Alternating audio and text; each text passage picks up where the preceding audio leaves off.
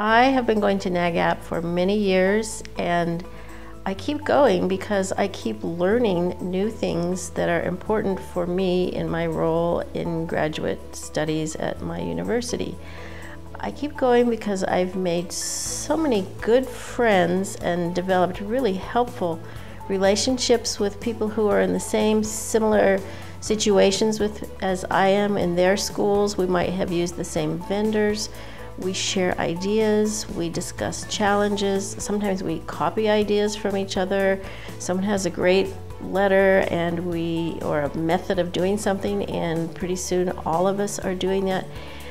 That's the benefit of going to NAGAP, is that you get to pick the brains of your peers, and they're your friends too.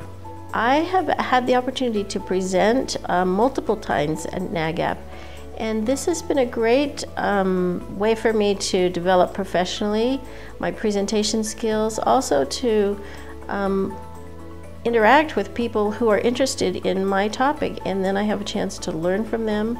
I've also served as a moderator, and I get to choose sometimes the sessions that I'm going to moderate, so I learn from the people who are presenting. I develop a relationship with them. I always come back from NAGAP feeling like, gosh, I have been associating with some of the finest, greatest people. They're all over this nation, and I'm so grateful that I get to know them and that we have this relationship.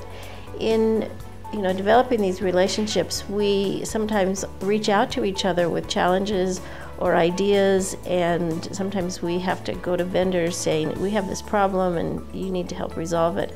And we're a support to one another. And so I always come away from NAGAP also with a really long list of great ideas of things that I want to implement at our university, or ideas for a new focus that I may not ever have had a chance to figure out on my own, but by going to NAGAP, it's been presented in a way that is concise and clear, and I can come back and it's a jumping off point, and we can improve our processes right here at our university from what I've learned.